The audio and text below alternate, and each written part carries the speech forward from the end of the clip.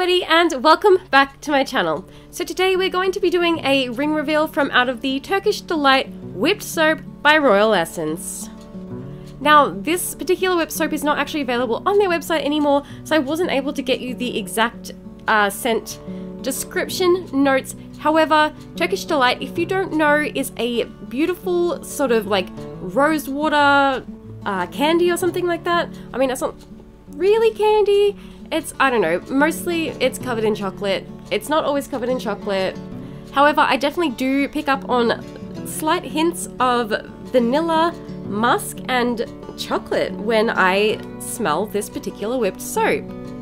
So if you don't know much about Royal Essence, in every single one of their products there is actually a piece of jewelry. I chose a size 6 ring for this whipped soap.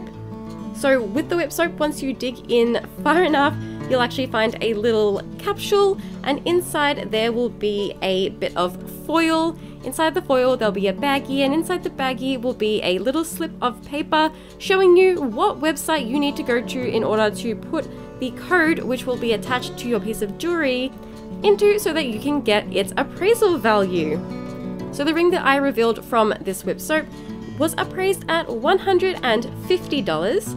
Now guys, if you would like to make a purchase from Royal Essence, be sure to click on my referral link in the description box down below. You guys will get a discount and I will get a free shipping code to use for myself the next time that I make a purchase with Royal Essence. Now for this week we still have one more Royal Essence ring reveal on the way. It's coming, don't you worry about that.